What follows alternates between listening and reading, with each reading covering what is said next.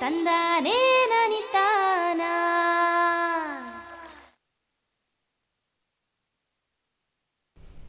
ಮಾವಿನ ಬೆಳೆಗೆ ಕೊಟ್ಟಿಗೆ ಗೊಬ್ಬರ, ಎರೆಹುಳು ಗೊಬ್ಬರ, ಲಘು ಪೋಷಕಾಂಶ ಮಿಶ್ರಣ, ಸೂಕ್ತ ಪ್ರಮಾಣದ ನೀರು ಮೊದಲಾದವುಗಳನ್ನು ಒದಗಿಸಿ ಮಾವಿನ ಹೂಗಳು ಹೆಚ್ಚು ಪ್ರಮಾಣದಲ್ಲಿ ಕಾಯಿ ಕಟ್ಟುವಂತೆ ಮಾಡುವುದು ಹೇಗೆ, ಉತ್ತಮ ಇಳುವರಿ ಪಡೆಯುವುದು ಹೇಗೆ ಎಂಬ ಬಗ್ಗೆ ಬನ್ನಿ ತಜ್ಞರಿಂದಲೇ ಮಾಹಿತಿಯನ್ನು ತಿಳಿದುಕೊಳ್ಳೋಣ.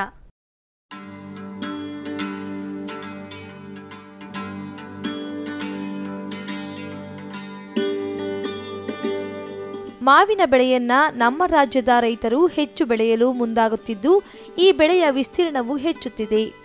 ಮಾವು ಬೆಳೆಗಾರರು ಮುಂದಿನ ಫಸಲು ಉತ್ತಮವಾಗಿ ಬರಬೇಕಾದರೆ ವೈಜ್ಞಾನಿಕವಾಗಿ ಬೇಸಾಯ ಕ್ರಮಗಳನ್ನು ಅನುಸರಿಸುವುದು ಅತ್ಯವಶ್ಯಕ. ಮಾವಿನ ಹಣ್ಣು ಕೊಪ್ಪಳ ಜಿಲ್ಲೆಯಲ್ಲಿ ಹೆಚ್ಚಿನ ಪ್ರದೇಶದಲ್ಲಿ ಬೆಳೆಯಲಾಗ್ತಿದೆ. ಇದನ್ನು ಸುಮಾರು 2700 ಹೆಕ್ಟೇರ್ ಪ್ರದೇಶಗಳಲ್ಲಿ ಕೊಪ್ಪಳದ ವಿವಿಧ ತಾಲೂಕುಗಳಲ್ಲಿ ಬೆಳೆಯಲಾಗ್ತಿದೆ. ಮುಖ್ಯವಾಗಿ ಕೊಪ್ಪಳ ಜಿಲ್ಲೆಗೆ ಸೂಕ್ತ ಆಗಿರ್ತಕ್ಕಂಥ ಮಾವಿನ ತಳಿಗಳನ್ನು ನಾವು ನೋಡಿದಾಗ ಮೊದಲನೇದಾಗಿ ಬನೇಶಾನ್ ತಳಿ ಪ್ರಮುಖವಾಗಿ ಸೂಕ್ತ ಅಂತ ಹೇಳ್ಬೋದು. ಅದನ್ನು ಹೊರತುಪಡಿಸಿದರೆ ಖಾದರ್, ಮಲ್ಲಿಕಾ, ಅಲ್ಫಾನ್ಸೋ ಈ ಎಲ್ಲ ತಳಿಗಳು ಕೊಪ್ಪಳ ಜಿಲ್ಲೆಯ ವಿವಿಧ ಭಾಗಗಳಲ್ಲಿ ಬೆಳೆಯಲು ಸೂಕ್ತ ಆಗಿರುತ್ತೆ. ಮುಖ್ಯವಾಗಿ ಮಾವಿನ ಬೆಳೆಗೆ ಬೇಕಾಗಿರ್ತಕ್ಕಂಥ ಮಣ್ಣನ್ನು ನಾವು ನೋಡಿದಾಗ ಚೆನ್ನಾಗಿ ನೀರು ಬಸಿದು ಹೋಗುವಂತಹ ಮರಳು ಮಿಶ್ರಿತ ಗೋಡು ಮಣ್ಣು, ಕೆಂಪು ಮಣ್ಣು ಸೂಕ್ತ ಆಗಿರುತ್ತೆ. ಕಪ್ಪು ಮಣ್ಣಿನಲ್ಲಿ ಈ ಬೆಳೆ ಬೆಳೆಯಲು ಯೋಗ್ಯ ಆಗಿರೋದಿಲ್ಲ. ಮುಖ್ಯವಾಗಿ ರೈತರು ಗಮನಿಸಬೇಕಾಗಿರೋ ಅಂಶ ಏನಂತಂದರೆ ಲವಣಾಂಶ ಯಾವಾಗಲೂ 1ಕ್ಕಿಂತ ಕಡಿಮೆ ಪ್ರಮಾಣದಲ್ಲಿ ಇರಬೇಕು. ಅಗತ್ಯ ಪೋಷಕಾಂಶಗಳನ್ನು ಮಣ್ಣು ಪರೀಕ್ಷೆಯ ಆಧಾರದ ಮೇಲೆ ಸಾವಯವ ಮತ್ತು ರಾಸಾಯನಿಕ ರೂಪದಲ್ಲಿ ಒದಗಿಸಬೇಕು ಎನ್ನುತ್ತಾರೆ ತಜ್ಞರು. ಪ್ರತಿ ಗಿಡಕ್ಕೆ ನಾವು ಪ್ರತಿ ವರ್ಷಕ್ಕೆ ಒಂದು ಬಾರಿ ಹಂಗೆ 25 kgಯಷ್ಟು ಕೊಟ್ಟಿಗೆ ಗೊಬ್ಬರವನ್ನು ಹಾಗೂ 5 kgಯಷ್ಟು ಎರೆಹುಳು ಗೊಬ್ಬರವನ್ನು ಕೊಡಬೇಕಾಗತ್ತೆ. ಒಂದು ವರ್ಷದ ಮಾವಿನ ಗಿಡ ಇದ್ದಾಗ ಪ್ರತಿಯೊಂದು ಗಿಡಕ್ಕೆ 75 ಗ್ರಾಮ್ನಷ್ಟು ಸಾರಜನಕವನ್ನು, 25 ಗ್ರಾಮ್ನಷ್ಟು ರಂಜಕವನ್ನು ಹಾಗೂ 70 ಗ್ರಾಮ್ನಷ್ಟು ಪೊಟ್ಯಾಷನ್ನು ನೀಡ್ತಾ ಹೋಗಬೇಕಾಗುತ್ತೆ.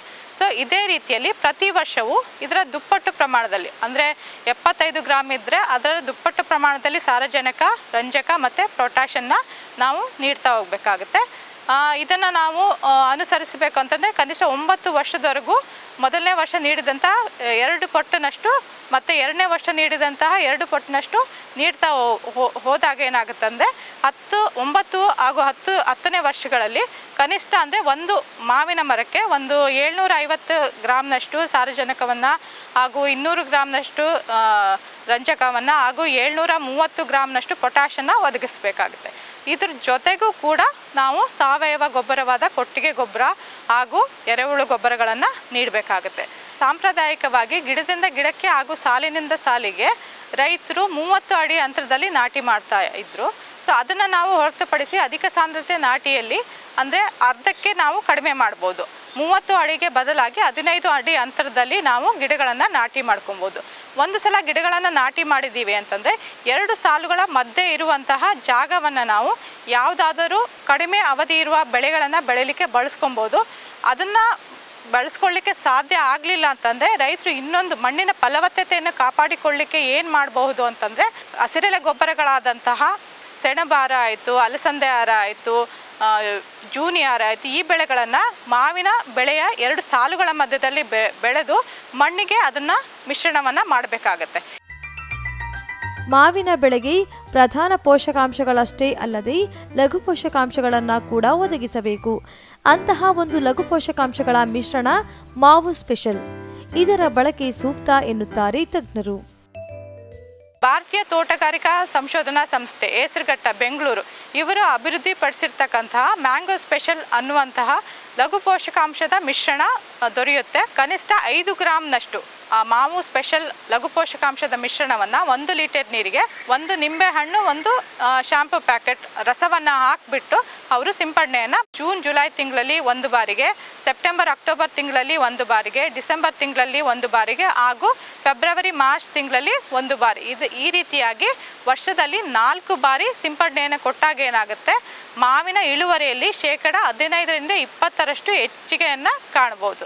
ಮಾವು ಹೂ ಬಿಡೋದಕ್ಕಿಂತ ಮುಂಚೆ 1 1 ತಿಂಗಳು ಮುಂಚೆ ನೀರನ್ನು ನಿಲ್ಲಿಸಬೇಕಾಗುತ್ತೆ. ಅಂದರೆ ಈಗ ಮಾವು ಡಿಸೆಂಬರ್ ಮತ್ತು ಜನವರಿ ತಿಂಗಳಲ್ಲಿ ಹೂ ಬಿಡುತ್ತೆ ಅಂತಂದರೆ ನವೆಂಬರ್ ತಿಂಗಳಲ್ಲಿ ಗಿಡಗಳಿಗೆ ನೀರನ್ನು ಒದಗಿಸೋದನ್ನು ನಿಲ್ಲಿಸಬೇಕಾಗುತ್ತೆ. 1 ವರ್ಷ ಅಥವಾ 2 ವರ್ಷ ಇರ್ತಕ್ಕಂಥ ಗಿಡಗಳಿಗೆ ಹೂ ಬಿಟ್ಟಂಥ ಅಥವಾ ಒಂದು ಸಣ್ಣ ಬಟಾಣಿ ಕಾಯಿ ಆಗಿರ್ತಕ್ಕಂಥ ಹಂತದಲ್ಲಿ ಆ ಗಿಡಗಳಿಗೆ 2 ಲೀಟರ್ ನೀರಿನಿಂದ ಪ್ರಾರಂಭವನ್ನು ಮಾಡಬೇಕು. ಮಾವಿನ ಕಾಯಿಯ ಬೆಳವಣಿಗೆ ಯಾವ ರೀತಿ ಹಂತವಾಗಿ ಜಾಸ್ತಿ ಆಗುತ್ತೆ ಅದೇ ರೀತಿ ನೀರಿನ ಪ್ರಮಾಣವನ್ನು ಕೂಡ ಜಾಸ್ತಿ ಮಾಡ್ಕೊತ ಹೋಗಬೇಕಾಗುತ್ತೆ. ಕಾಯಿ ಚೆನ್ನಾಗಿ ಬೆಳವಣಿಗೆ ಹಂತದಲ್ಲಿ ಇರಬೇಕಾದ್ರೆ ಚೆನ್ನಾಗಿ ಬೆಳೆದಿರ್ತಕ್ಕಂಥ ಗಿಡಗಳಿಗೆ ಕನಿಷ್ಠ ಅಂದರೆ ಒಂದು 60ರಿಂದ 70 ಲೀಟರ್ ನೀರನ್ನು ನಾವು ಒದಗಿಸಬೇಕಾಗುತ್ತೆ. ಈ ರೀತಿ ಮಾಡೋದ್ರಿಂದ ಕಾಯಿ ಚೆನ್ನಾಗಿ ಗಟ್ಟಿಯಾಗಿ ಬಲಿತು ಒಳ್ಳೆಯ ಫಸಲನ್ನು ತಗೊಬೋದು.